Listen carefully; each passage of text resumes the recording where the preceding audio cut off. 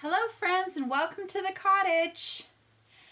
So as you can see in the camera, I have two of my beautiful baby girls with me today, and we are going to do a real and honest review of a full body silicone baby girl versus a full vinyl, well, full limb vinyl baby girl.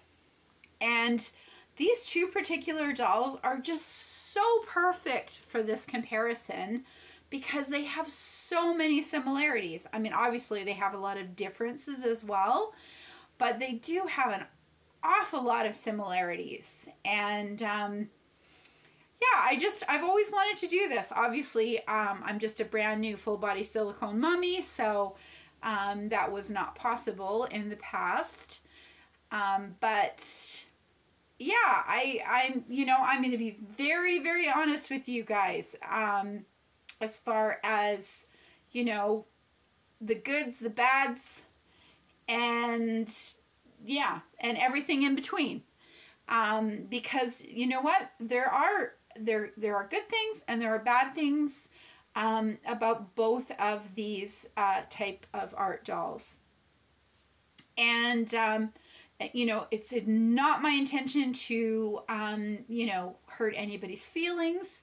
Everybody has differing opinions, and I've always tried to make that really clear to you guys on my channel that that I'm just really honest. I'm just, sometimes to my detriment, but I'm just really, really honest with you guys, and it's not meant to hurt anybody's feelings. It's just my opinion, and I'm just one person. That's just my opinion. Anyway, let's get into this comparison. So okay, I think we're going to start here. Now, this is the really interesting thing. Both of these baby girls are very similar in a lot of ways. So, this is Elizabeth, and this is Joy. And Joy is the Hannah sculpt by Bonnie Sieben. And she was painted, well, obviously she was cast and molded by Bonnie Sieben.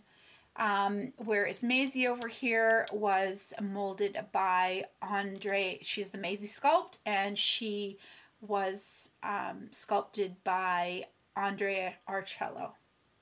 So, some other things that are sort of similarities. Joy, this is my Joy. She's a Maisie sculpt, but I call her Joy for obvious reasons. She is roughly about 22 inches long, whereas little Elizabeth here, she is 21 inches long. They both have beautiful glass eyes in somewhere between a cornflower and a slightly darker blue. Like Elizabeth's are definitely like a cornflower blue, whereas Joy's are just a tad darker, but they're equally as beautiful. They both have hand-applied lashes in a very soft baby brown, very realistic looking. They both have open mouths.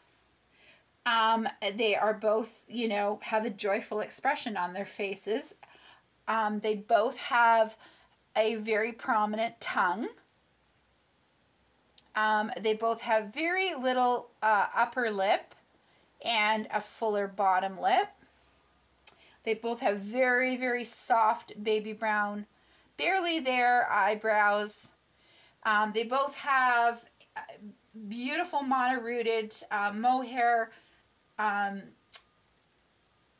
Joy's is a tad lighter, but it's mono-rooted. Elizabeth's is slightly darker, but it's also mono-rooted. It feels very similar, so I'm wondering if it's a similar type of hair. They both have sort of interesting, you know, hand gestures. You know, like Joy's little finger here is curled in. And then with this hand, she's also curling her fingers in, whereas Elizabeth has almost fully curled hands. They have very similar sized feet. I'm going to just move you guys down.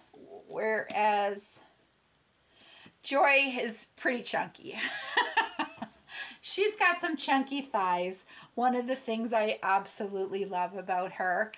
And she's got some chunky thighs, whereas my little Elizabeth, she's a little more petite. That's a big difference, obviously. Elizabeth, or Joy, is, you know, a little bit of a more hefty girl. Well, other than they both do have a nice full belly, which of course I love. Sorry, I'm just gonna grab a sip of my drink. So there are a lot of similarities between these two girls. I love them both beyond belief. They are never leaving my nursery. Okay, so let's, another thing I should mention. They both have what I call an English rose complexion. I know some of you call it peaches and cream. I call it an English rose complexion. And the reason I call it that is because you guys know that I'm of Spanish descent. So, you know, I'm dark-skinned, dark hair, dark eyes. Whereas my husband is of German descent, and he is very fair, very green eyes. And back before he started, you know, going gray, he had, a real pale auburn hair. So, I mean, we're literally polar opposites in our coloring and in our personalities, actually, which is a really good thing. Because he's the level-headed one and I'm the impulsive one. So, yeah, he keeps me grounded. And I keep him having fun. So, anyway, our middle daughter got very, very similar coloring to her dad. When she was born, she was our second child. And when our son was born, he was so Spanish looking, you guys. Oh my goodness sakes. He had the most olive skin. He was born with black eyes. Dark eyebrows. And I mean, he was so Spanish looking. And then when our second child was born 2 years later, she was her dad's coloring. She was so English rose, like pale skin and rosy red cheeks and one teeny tiny little curl on the top of her head in like a blonde. And I was like, if I hadn't have given birth to her and then was pushed down to the recovery room with her on my chest, I would not have believed she was mine. I mean, sometimes to this day, I look at her and think, she's so beautiful. I mean, we all think our kids are beautiful, but she is a very beautiful girl. But then ironically, 4 years later, I gave birth to another baby girl who is as Spanish as can be. Dark olive skin, dark eyes, dark brown hair. Exactly my coloring. But anyway, it's just amazing when you have two parents of, very different nationalities and coloring, how different that your kids can be. So, which is, which is fun. It's fun. It's just absolutely fun. So both of these girls are English roses. They have the very fair skin, with the pink rosy cheeks. And they actually, you know what? Joy was reborn by a prototype artist in Portugal, and her work is, I mean, it's amazing. I mean, you can just, you know, tell by looking at her how beautiful and how realistically she's painted. I mean, she was a dream baby for me. And if you've not seen her box opening, you can go back and see her box opening. And I don't think I cried that time. I'm sorry, you guys. Oh gosh. Anyway, so yeah, their painting style is very, very similar. I mean, you can see in the camera, and I'm sorry the light isn't as great as I would like it to be. It's another overcast day today. I'm here in my part of Canada. We got up this morning, the sun was out, ran outside, did as much, you know, weeding in the garden and you know, getting the beds prepped for planting, and then, you know, it started to pour, and it's just absolutely pouring right now. So I digress. So I've got the ring light on, and I'm hoping that's helping a little bit. But okay, so we've kind of talked about the similarities between these two. Oh, and they both wear 0 to 3 months. So we've talked about the similarities. Let's talk about the differences. Well, the obvious difference is that Elizabeth is a full body silicone and Joy is a full limbed vinyl. So, you know, a completely different medium. Equally as beautiful, but a completely different medium. We'll start with price. Now, Joy is one of my more expensive reborns because the Maisie Sculpt was sold out a long time ago, and it's a very in-demand kit, and she was reborn by a prototype artist. So, you know, she was, you know, in the $1,000 range. Well, a little bit more than that, but, you know, in the $1,000 range. And you know what? I have noticed on a lot of content creators' videos, they'll talk about their babies in terms of like, you know, like, oh, you know, this doll was very, very expensive. The only person I know that actually will talk about actual numbers is my friend Marisol. She will actually, and I think actually my friend Springflower, she'll kind of, you know, say a price here and there. I guess some people think that's in bad taste. I just feel that that's just being honest. Like, I want to know. Like, you know, when people are showing a new Claire Taylor doll, I'm dying for them to tell me what they paid for it. Not because I want to be like, oh my gosh, you're crazy.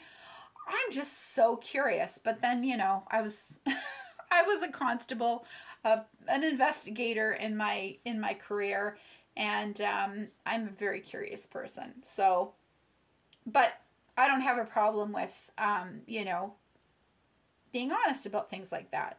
So, like I said, she was, you know, around about 1,000 or so.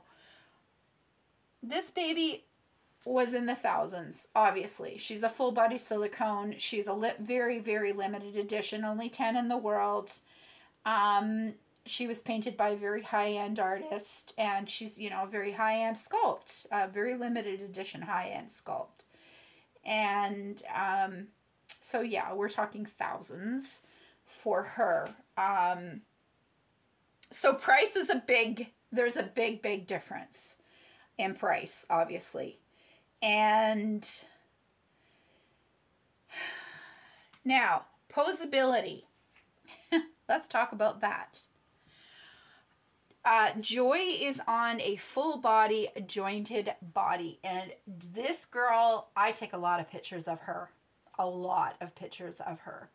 I'm sure my ladies in my Facebook group probably get tired of how many pictures I take of her because she's so photogenic, because her painting is beautiful, her sculpt is beautiful, and like I said, she's on a full body jointed doe suede body, white, obviously. And oh my gosh, you guys, she's so fun to pose. She can do so many fun things. You know, she can be curled up. She can be, you know, reaching for toys. I mean, she is really, really fun to pose and photograph. Really fun. Now, my beautiful little Elizabeth over here, she does not have armatures. I didn't want armatures. That was one of the things that and the reason being is I do know of a few content creators that have very high-end dolls whose armatures have kind of bit the big one, and for better for lack of better words, or they just have, you know, broken inside the baby.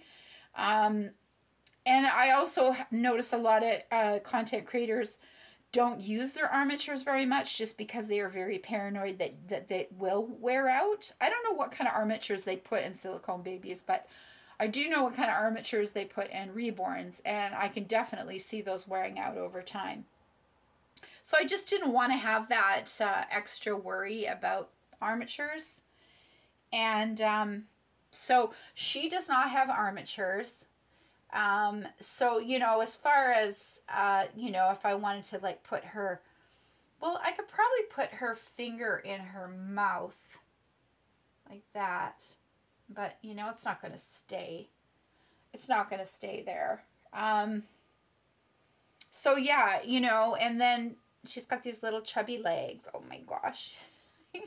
Hi, baby. Oh my gosh, this is hard. This is a hard video to make, you guys, because I love these two so much. I could just get so goofy and, you know, just start talking baby talk to the two of them. But, you know, you guys are all my friends, so you get it. Anyway, the posability with Elizabeth is not, you know, like I can take her and, you know, I can put her like up like that. I'll just show you. I can put her up like that. There's Layla. You know, I can put her up against a cushion and, you know, and that kind of thing. And oh my gosh, she looks so sweet. But here, watch Joy. I can bring Joy over here. And look at this. Are you guys seeing this? Here, I'll just lift you up a bit. I can bring Joy over here. And, like, look at this. Like, yay! And, you know, crisscross applesauce her little legs. And, you know, look at her. Like, when you can pose babies a lot, you can, you know, you can speak with their body language so much. Like, look at that. Doesn't she look just like, yay? Like, that's so cute. So that's like a really big thing. And if you're in a, if you are in a Facebook group, ladies Facebook group like mine, that's sort of based on photographs, it's pretty fun to have babies that are really posable. So that's, you know, I would say that's sort of a negative for this type of silicone. Now I understand the Claire Taylor babies and a lot of other high-end reborns, or sorry, silicones have armatures, so you can do quite a bit more with them. But then, like I said, I've heard that can be a worry with armatures. You know, you don't want to overuse them.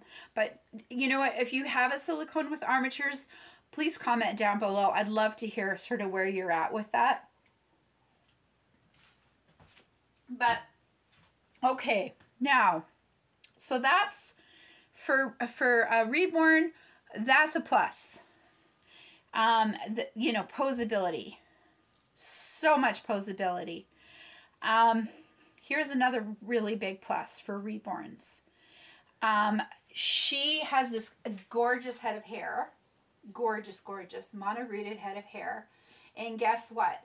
When she was rooted, the artist stuck each single hair into her head, popped off her head, or, you know, she didn't have a head probably on the body, and then glued on the inside of her head, glued all that down.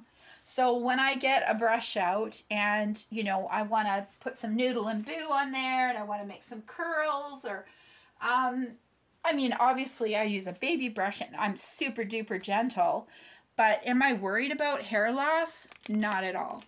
Not at all. Like, I use Noodle and Boo. I use a baby brush. I'm very gentle, obviously. She's so precious to me.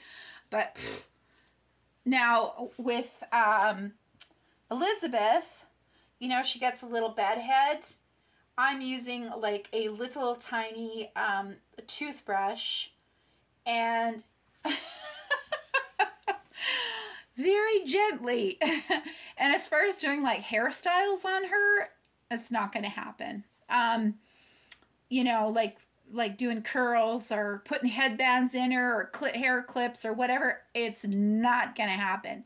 Because in her case, her wonderful artist stuck each single little hair into this silicone head, and she stuck it down way, way deep.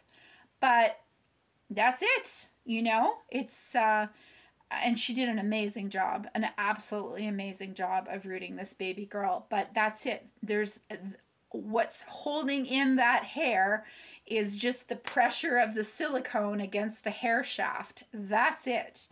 So, I mean, correct me if I'm wrong, but in my mind, that is a recipe for hair loss. If you're going to be, you know, brushing and styling and all that kind of stuff. So, you know, you lose out that opportunity with a full body silicone. The other thing is this little hand. And strangely, they have very similar sized hands. Even though Joy is like a chunky monkey, their hands are very similar in size. But Joy does have, the Maisie Sculpt has very tiny hands and very tiny feet. Actually, I think her hands are smaller. Do you see that? I think her hands are actually smaller. They're so similar. They're so similar in their, you know, the painting style. It's just amazing. Like they're, I guess I would say that Joy's a little peachier, maybe. Like her coloring, she's like maybe a little peachier. I like the artist used a little bit more warm tones, whereas Elizabeth's artist used a little more maybe blue tones. So definitely a difference in color, but, you know, similar enough. Okay. So, you know, like I was showing you, you know, you're doing all kinds of cute poses and stuff. Now, with silicones, where I hear the problems can happen is armpits. And you can almost see, like when I lift her arm, I can see how the silicone kind of, I'm going to just move you up a bit. When I lift her arm, I can see where the silicone like strains a little bit. And I understand that is a place where silicone babies can often rip. Another place is in the crook of the arm. And, you know, when I move her arm out, you know, like straighten her arm, I can see the strain of the silicone right there. I mean, look at this girl. Like, woo, woo. You can move that arm all over the place. And, you know, you're not worrying about anything ripping or, yeah, you know.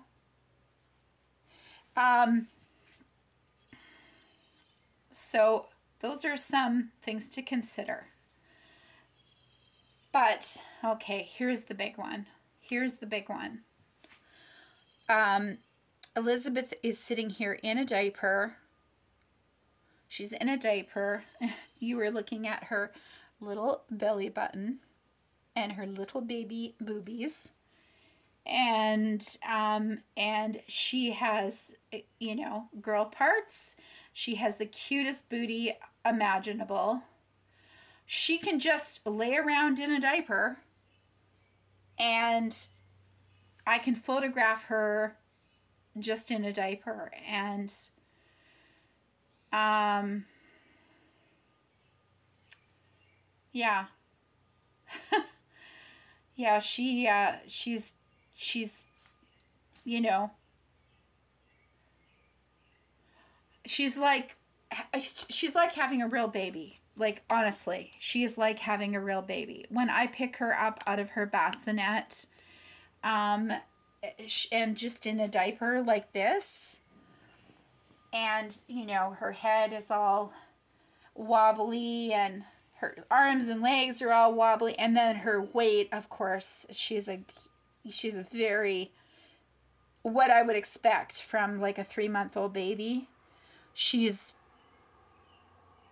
I get such unbelievable maternal feelings from lifting this baby up.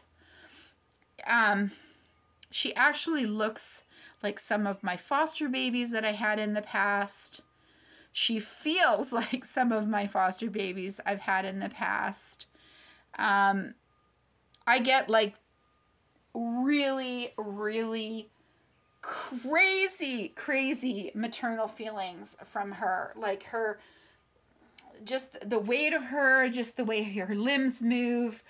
Yeah,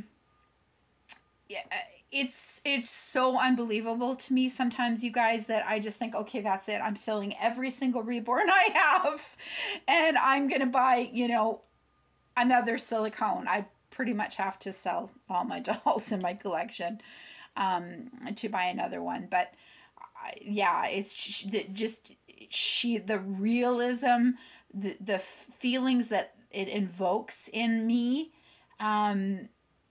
is like holding a real baby. Yeah, that's the only way I can describe it. And I mean, I love this girl. Oh my gosh, I love her. And she's beautifully weighted, and beautiful quality body. But, and she's good too, you know, to lift her up. I mean, she doesn't need the head support because she's a 3-month-old, and she can hold her head on her own, and, you know, she's weighted in a way.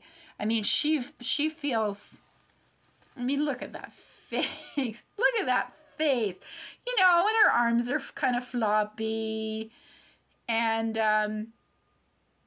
but it's not the same, you know, and I'm being 100% honest with you guys, and please, nobody take offense, because, you know, I realize that a full body silicone or partial silicone is not in everybody's budgets, but